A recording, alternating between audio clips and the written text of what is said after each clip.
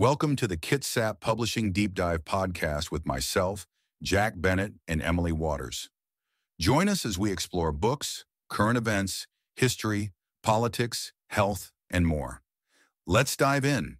Okay, so we're back for another deep dive, and this time we're diving deep into Shearwater Storm, this really captivating new novel by Arthur Weiner. Yes. On the surface, it seems like a simple premise. You've got Charlotte seeking refuge on this remote island with her husband away, and then, boom, this mysterious sailor washes ashore. But there's so much more to it than that, and I think that's what we're going to kind of unpack today.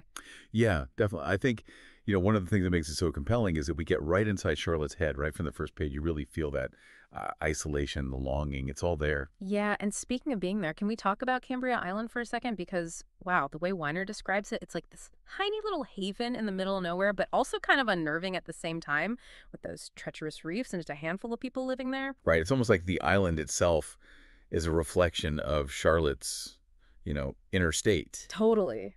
Like she's seeking this peaceful existence, but there's all this kind of wild beauty surrounding her. And it's not always so peaceful, is it? Yeah, and Weiner, he really uses the setting to kind of echo Charlotte's emotions. Mm. I mean, think about that scene with her garden. Oh, yeah. It shows her practical side, right? Yeah. That she can nurture things. But there's also that sense of something missing. Yeah. And then you've got that room, the one she uses as her art studio, with just that single painting on display. And that's not an accident, is it? Not at all. Oh. It's like these little hints that there's this creative energy inside her that's just waiting to be unleashed. Mm-hmm. And then there's her marriage to Ben, which on the surface seems fine. I mean, it's stable, but there are these subtle clues that something's off. Like that detail about how they used to take walks together. Oh, yeah. And now they don't. It's like this reminder of a connection that's just sort of faded. Exactly. Yeah. It's subtle, but it's powerful. It is. And then, just as we're getting this sense of Charlotte's quiet longing, bam! Michael enters the picture. Injured, mysterious, after his sailboat, the Shearwater gets caught in a storm. Talk about an entrance. Seriously. Hunter. And that scene where she finds him with the gaff, I mean, Oh, God. it's pretty intense. Yeah, it's graphic, but it really grabs you. It does, and it's such a turning point in the story because it sets everything else in motion. It's interesting, though, how Weiner contrasts Charlotte's initial, practical response to Michael with her later admission that she finds him attractive. Right, like she's drawn to him but trying to fight it. Oh. Exactly. It adds this whole other layer to their relationship. And then we find out he's a sailor, a writer. This total contrast to Charlotte's life. And you can't help but wonder, what if? He represents everything that she's missing, right? That freedom, living life on your own terms, just like, the Shearwater birds themselves. It's true.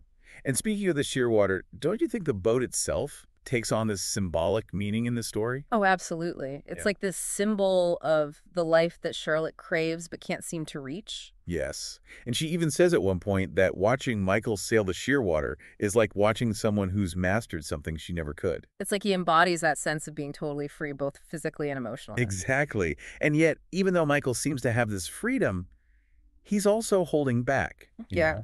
He's haunted by something from his past, and he's not ready to open up about it. Not yet, anyway. Right? There's that wall up.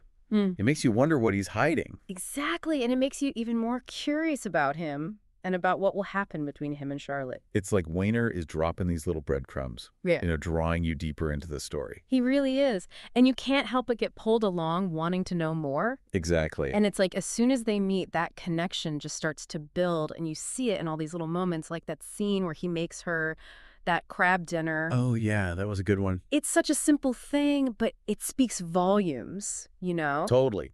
Because it kind of flips their dynamic a little bit. Exactly. Like she's used to taking care of things, being the capable one, and here he is, in her space, showing her up in the kitchen a little. Right, exactly. Yeah. And she even admits that she likes it. Exactly. It's like this unexpected role reversal that really works. And then you've got that other great scene where they're talking about art. Oh, yeah. And they really open up to each other. I mean, you really get a sense of their shared passions, their struggles. Right. Like they're both artists at heart, but in such different ways. Exactly. But there's this understanding, this real connection. It's a turning point for sure. And then, of course, we have to talk about the dancing scene. Oh, my God, that scene. So much heat. I know, right? You can practically feel the tension. It's not just physical, though, is it? No, definitely not. I mean, it's sensual for sure, but it's more than that. It's deeper. Exactly. It's like he's awakening something in her, something she's forgotten about. Yeah, like she's coming alive again. Right. And you can't help but wonder where it's all going to lead. And that's when the storm hits. Like, literally. Oh, man. Talk about perfect timing. Right? It's like the island itself is mirroring the turmoil in Charlotte's heart. Totally. It's that pathetic fallacy thing again.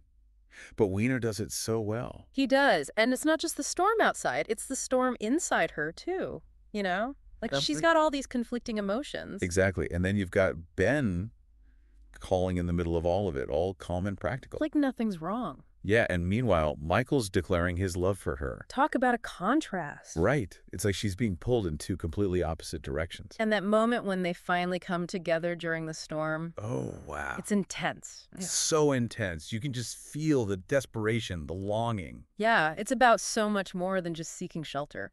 It's about finding solace in each other in the midst of all the chaos. Exactly. And it's clear that something's changed between them after that. Oh, absolutely. Yeah. There's no going back from that kind of intimacy. No going back. And yet, you know, as they say, nothing gold can stay. True enough. This is where things start to get really interesting. It really is. Like, the clock is ticking down to his departure, isn't it? It is. You could just feel that tension building, like the tide's about to go out and he has to go with it. And Charlotte's totally caught in the riptide of it all, you know? Oh, yeah. Between her head and her heart. Exactly. Like, Yeah. on the one hand, she has this life. She's built this responsibility to Penn and Tommy. And then there's this whole other path opening up with Michael. And she has to decide. Right. And it's not an easy choice either way. Definitely not.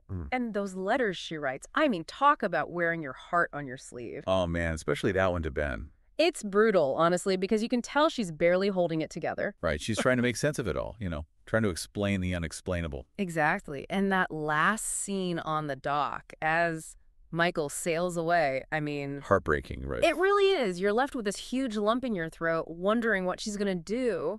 But I think it makes you think about your own life, too, doesn't it? Totally. Yeah. Like, what would you do if you were in her shoes? Exactly. Would you have the guts to walk away from everything you know for a love like that? For a chance at something more. Exactly. And that's what I love about this book. Yeah. It stays with you long after you finish it. It does. It makes you question everything you know about love and life and what it means to be truly free. For sure.